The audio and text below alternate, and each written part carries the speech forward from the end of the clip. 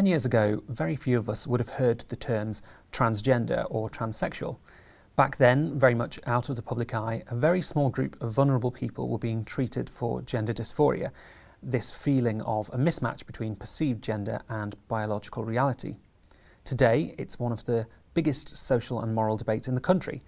The media, by and large, promotes it, and multinational businesses are falling over one another in their bid to appear the most progressive, the most affirming.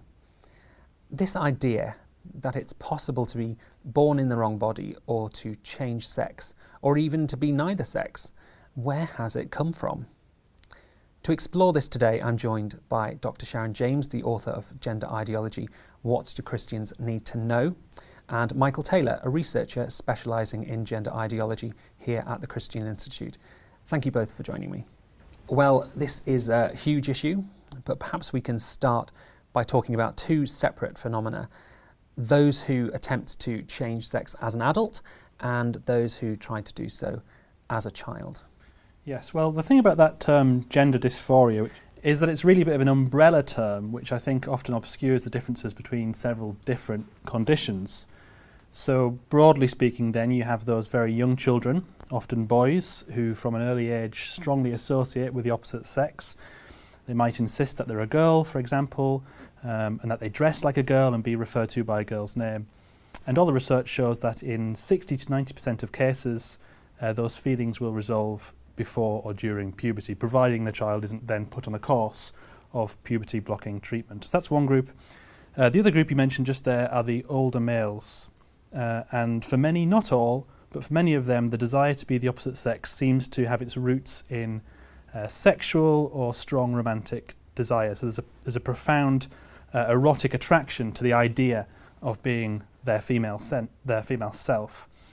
Now, for obvious reasons, that's quite an unpopular thing to say, but the fact of the matter is that many older transsexuals will openly say that that's their experience. So we're dealing with a distinct phenomena, and that's not even mentioning the growing number of adolescent girls that I know we'll be talking about in a moment, the so-called rapid onset gender dysphoria phenomenon. And then there's obviously many people who don't fit into either of those categories.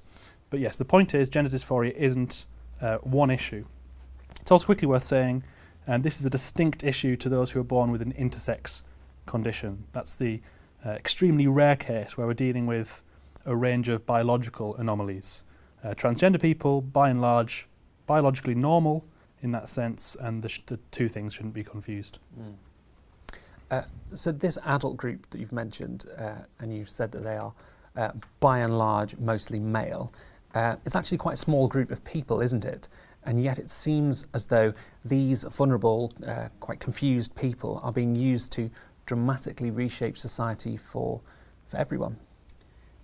I'd jump in there and say yes, indeed, and also that activists within international bodies are promoting the theory that says that we all have something called a gender identity, which is independent of our biological sex. There's no scientific evidence to support this theory, and yet it's being embedded in our legal system and often promoted in our schools. So one indication of the desire to reshape society for everyone is the sheer number of storybooks recently produced aimed at very young children which promote the idea that they can choose their gender. The Gender Fairy, for example, is a picture book written for little 4-year-olds, and it tells the children, only you know whether you are a boy or a girl. No one else can tell you. So there are these people who are really trying to promote gender ideology, to make it the norm in society, and one of the lines that seems to come up again and again is suicide. And the argument goes that if we don't all collectively, as a society, affirm everyone who believes they're of the opposite gender, then we are failing them. We're putting their mental health at risk, and then they will commit suicide. That's how the messaging goes. And that same messaging is being levelled at parents when their children or their child expresses even the slightest doubt about their gender. You must affirm, or they will try to kill themselves. Yes, well, obviously this is a very sensitive topic, and we need to tread carefully as always. And to be clear, we're talking about self-reported suicide attempts or ideation, which is a different phenomenon to suicide itself. But a few things to say then. Do gender-confused teenagers and adults experience higher rates of mental illness than the general population? Yes, and that's something we always must be mindful of. However, just a few things. Is the research into suicide attempts limited? Yes, very much so, and for lots of reasons. Just one example of this, the participants in most of these studies are not randomly selected, they're self-selected, which means then that trans people who have experienced the most difficulties in life are probably more likely to enter those studies in the first place. The second thing to say is that there is actually very little evidence that treatment in the long term is helpful at all. In fact, other studies show that suicidality is actually worse after sex change treatment than before. In fact, preliminary results from the Tavistock clinic themselves actually found that after a year of using puberty blockers, there was a significant increase in those who said that they deliberately tried to hurt or kill themselves, and that the suppression of puberty didn't impact positively on the experience of gender dysphoria, and that girls were actually more dissatisfied with their bodies after treatment than before. So it's an area where much care is needed, and sadly activists have twisted a handful of studies to effectively blackmail parents into pushing children down this path. It's quite a sad state of affairs, really. Very sad. Sharon, you've just released a new book I mentioned earlier, Gender Ideology, What Do Christians Need to Know? Can you tell us briefly why you felt driven to write that, and what are some of the things that you cover in that book? Yes, well, as Christians, we rightly want to affirm and treat every single human being with dignity, and that's because every human being has been created in God's image. And of course we're to love our neighbour and treat everyone with kindness and respect and compassion. But what does real respect and compassion look like? Does it mean that we have to endorse everything a person claims about themselves? What if their claim is based on a lie? Many people suffering gender confusion are effectively victims of the false ideology, gender theory. And we need to make a clear distinction between trans activists who are promoting that ideology from people who are suffering gender confusion. And those who are suffering may not themselves want to promote gender ideology, but they are victims of it. And if we're going to help them, we need to have a clear understanding of what gender ideology actually is. And that's why I wrote this book. Gender Ideology, What Do Christians Need to Know? Explains in simple terms what is going on. As well as explaining what gender ideology is, I describe why it has arisen, and I look at how it is being promoted, and I especially look at the impact on children. And my aim in writing it was to help Christians to be more confident in the truth that we have been created male or female, and I want us all to be better equipped to protect the next generation from believing lies that lead to lasting physical and emotional harm. In one section of the book you talk about how parents can help their children respond in a gender-fluid culture. Yes. I think as parents we can really help our children to be prepared by teaching them about God's good design. And we need to encourage children and young people to respect their bodies as we are all created by God. You know, we live in an age which puts really cruel pressure on young people to focus on how they look. But we need to reassure our children that each one of them is special to God, and our value and dignity doesn't rest on how other people judge our appearance.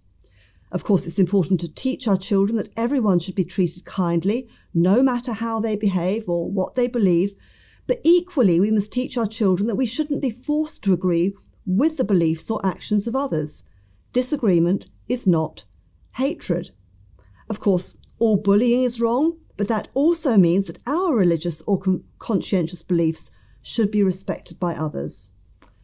I think we can especially help children by avoiding exaggerated stereotypes of masculinity and femininity, because all our children are different and they have different aptitudes and gifts, which should all be encouraged and nurtured, even if they're not stereotypically male or female.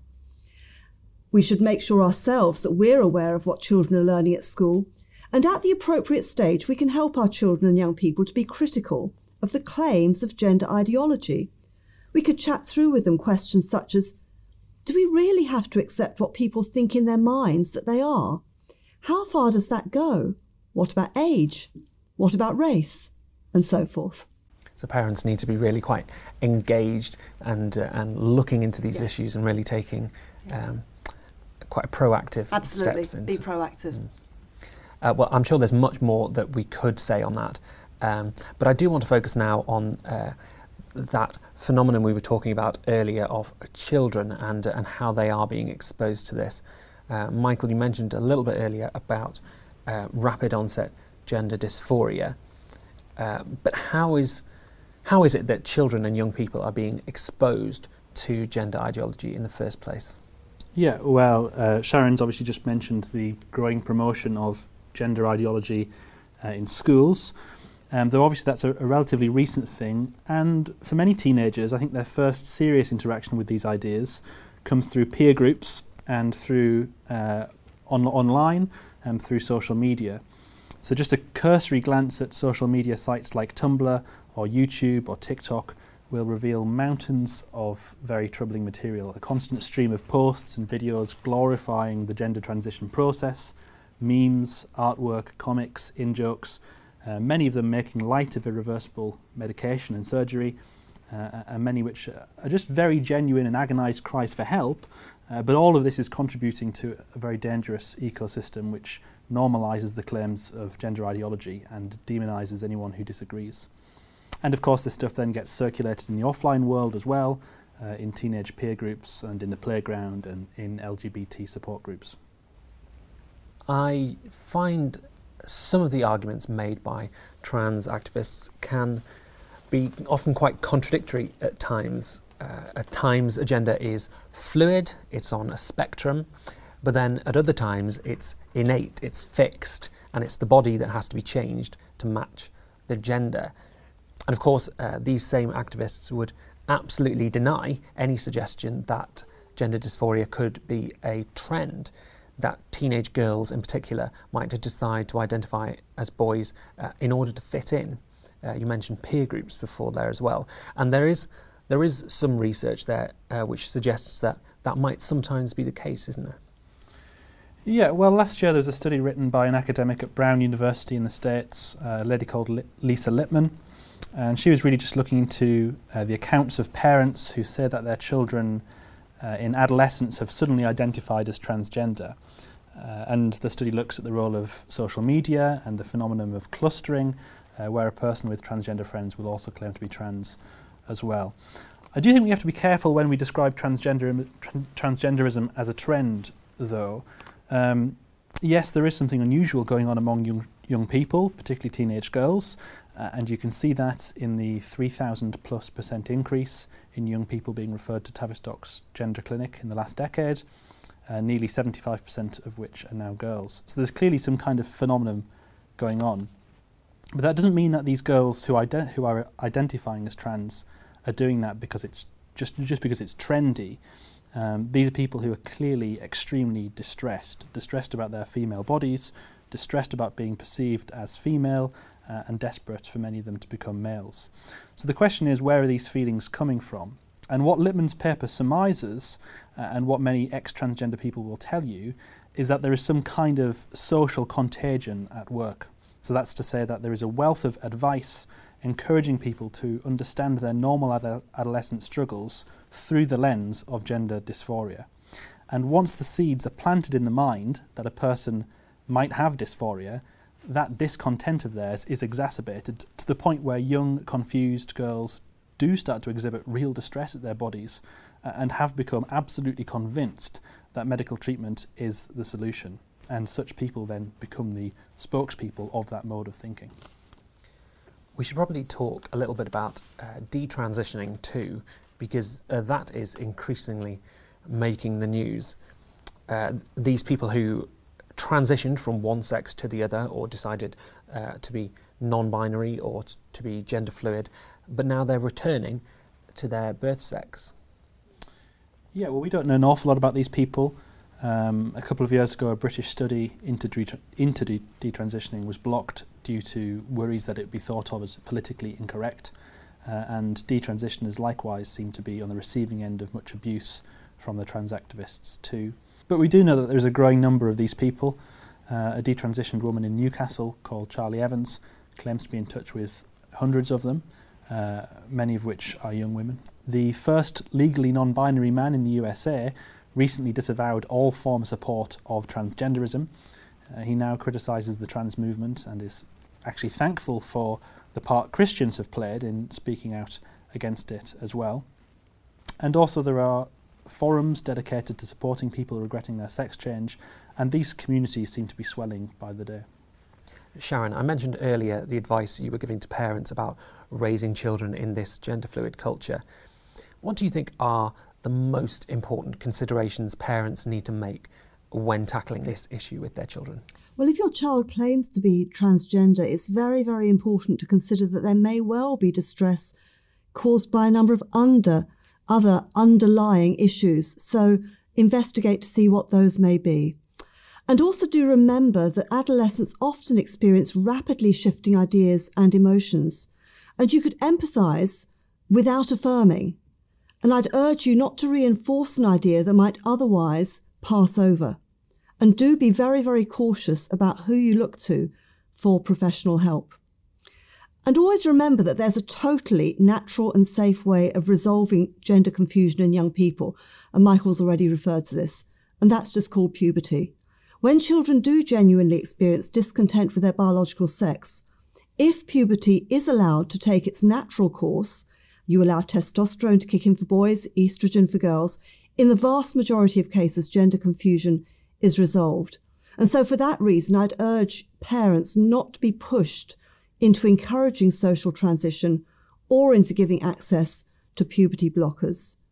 Do remember that children and young people are impressionable and immature.